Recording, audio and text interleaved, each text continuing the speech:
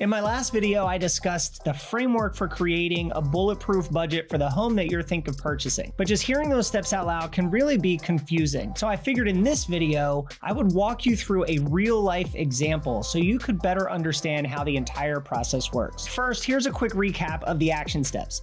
The budget process aims to map out your monthly cash flow. We do this by converting your paychecks into monthly income after taxes. We then analyze the bucket of your expenses to see which will remain and which you could maybe pare back. From there, it'll take a little bit of thought to kind of forecast life and predict as best you can your future debts, your life expenses, your income, to see how much money is left over to use for your housing budget. For this exercise, I'm going to use the median household income for the Washington, D.C. region in 2023, which was about $150,000 per year. Now let's assume this is a young married couple with no kids.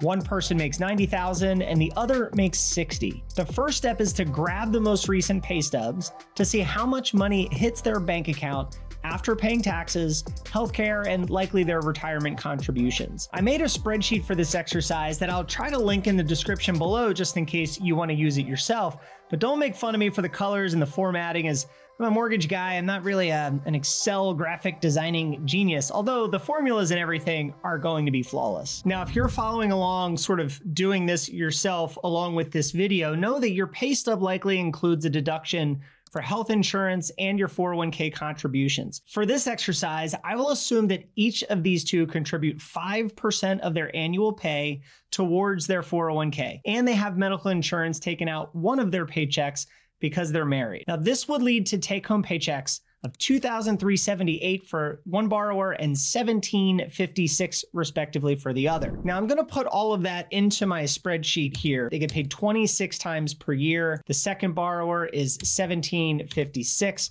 also 26 times. Now, if you're doing this at home and you don't have this worksheet and there's two people, you're just gonna take your take-home pay, add them together, multiply by 26 and divide by 12. And that's the amount you're gonna use for your gross monthly cash flow. So we can see here, this couple that makes $150,000 per year or $12,500 per month, they have just under $9,000 to spend freely each and every month. Now it's time to dig into the expenses. And in the last video, we broke these down into different buckets. The first was survival expenses like food, utilities, insurance. And to map out these costs, I always recommend going through 3 months of your spending statements. And I recommend getting 3 months of those to take the average of the line items that fluctuate, right? Not everything fluctuates, but for the things that do, a 2 or 3 month average is going to get the seasonality of how you spend money, and it just leads to a better budget. So first, if we go to food,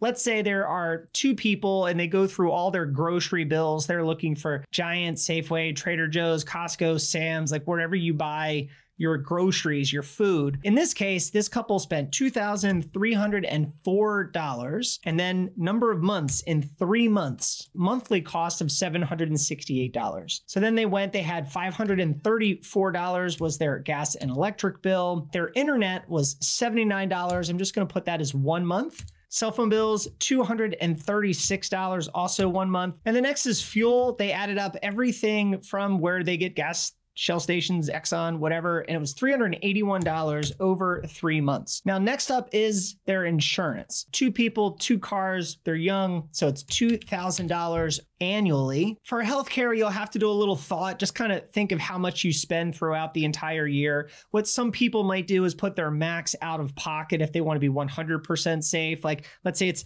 $1,000 a year max out of pocket. They'll just dump that in there and know that if they don't get sick very often, maybe they cut that down in half.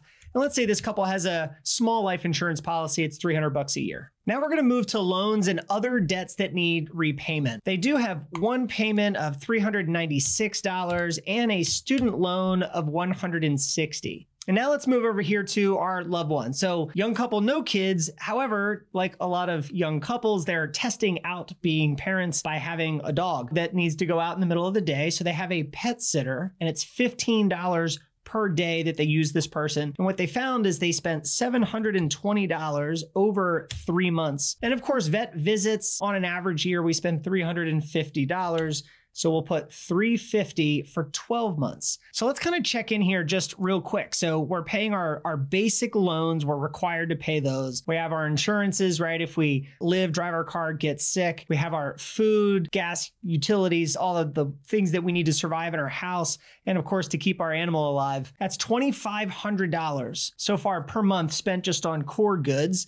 And we still have $6,500 left over to kind of spend and enjoy. So as we get through a little further, we have clothing. Let's just say that they spend $400 every 3 months for work. And then we'll put $400 every 2 months. Again, it's 2 people for casual, and $150 every 2 months in athletic wear. Now, food away from home or restaurants. I do like breaking this out into solo and social. The reason is you can more easily see where you're spending and maybe in the future where you might want to cut back a little bit. If you're spending on your drive into work or lunch in the middle of the day, could look back and be like, okay, well, I don't have to stop at Starbucks in the morning and maybe I can pack a lunch here or there. It just might be an easy line item for you to target if you're trying to cut back. While social dining and being out with friends, that might be one of your non-negotiables where you're like, no, I enjoy doing that. I'm not going to change that. So after review, this couple had $692 in solo eating,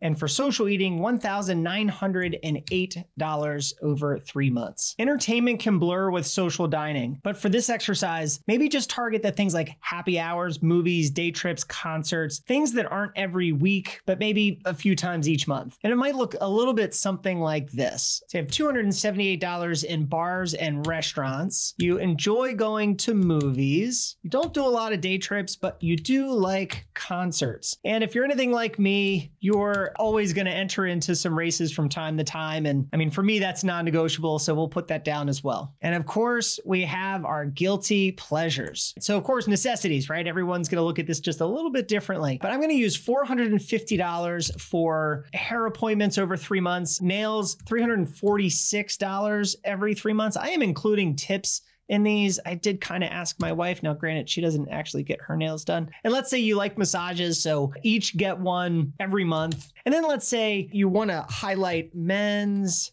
haircut. $45 every month. And now it's time for those pesky memberships. Now, every time I go through this exercise, I swear I find $100 a month that I end up canceling. So this is fun yet frustrating. We'll start with annual membership. So things like Amazon, Costco, Sam's. We're going to put $240 and that's a 12-month expense. You have your gym membership. Let's say that's $79 every single month. You have music apps like Spotify, Apple Radio, things like that. We're going to say $45. I think you could probably get that way down. I have a family of 4, so mine's probably something crazy like that. And then your watch apps would be like YouTube TV, Netflix, Apple TV. I'm going to put $95 for a month. I put this list here for just apps. Now, for me, I know that I have a Strava connection. I think is that $80 a year now? I think it is. And then I have something called Training Peaks. I know that's $125, but there's 2 of us in our household with that. So it's $250. That's actually a 12-month. All right, we're getting close. I know this is draining, but this couple takes actually 2 vacations a year. One is $2,500, kind of a big vacation. Another one's $1,500. So then we can look at our transportation budget. So that's things like Uber, Park Mobile, auto repair bills. And when they went through, they found $214 in Uber over 3 months. Found $76 in Park Mobile and just various parking garages. And they decided to use $50 a month for auto. That's $600 a year. Now, this last section here, miscellaneous expenses, takes a little bit of thought because a lot of this is really annual. So one is just sort of your what if account. I just want to put $150 a month in an account for like stuff. And then birthday presents. So you got to kind of think, who do you buy birthday presents for and how much do you spend? So I'm going to put $400 a year for 12 months for that. Holiday gifts. Again, if you have kids, it's going to be a lot more, but let's say you're a generous person, you spend $750 during the year total, and you're also equally as charitable. So whatever you spend for holiday gifts, you give to charity. I'm going to kind of stop there for now because you can start tweaking this based on, hey, I want to put $1,000 a month in my mutual fund or 500 or whatever, right? So you've got other fields here you can play with. So now we just went through what should be most everything that someone would kind of live and spend. And if we take a look at the spreadsheet, now we have $3,300 a month month left over. We had $9,000 to spend, and you can just see roughly where are we spending the bulk of all of our money. Right now we have $5,600 worth of bills, and that leaves $3,300 remaining. Now there was one thing that I didn't put in at the very beginning because I didn't actually have paychecks, but right here we can go ahead and put exactly how much money is going into the retirement account. They're saving $7,500 a year. This little amount right here did not carry over into the net monthly cash flow for a reason, because this money technically is already coming out of your take-home paycheck. One way of looking at this is this person could end up with a $3,300 mortgage, and they could technically say that that's okay. But let's scroll down a little and get into your future home repairs. Now, it just depends on what kind of property you're going to buy as to how you budget for this. Some people say it's like, oh, it's 1% of your home's value per year. That's just kind of wrong in my book, because it depends on how old your house is. It depends, is it a condo or a single family? Do you have landscaping or not? For my house, like I literally haven't spent really any money on my house in 7 years. And it's a single family home with well, landscaping was crazy. But let's say you want air filters and it's $90 and you have to do that 3 times per year.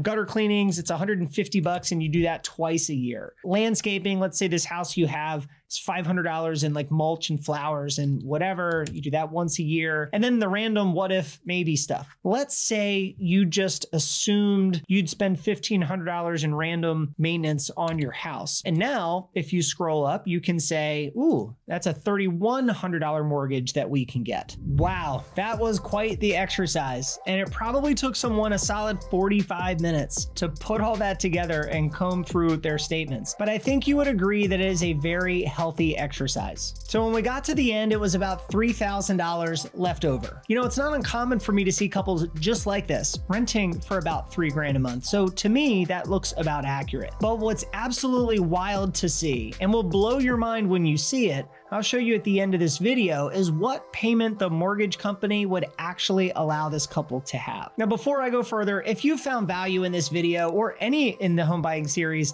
please be sure to like this video and subscribe to this channel. That way the YouTube algorithm will send this video to others like you who are trying to research how to buy a home responsibly. We're not done yet.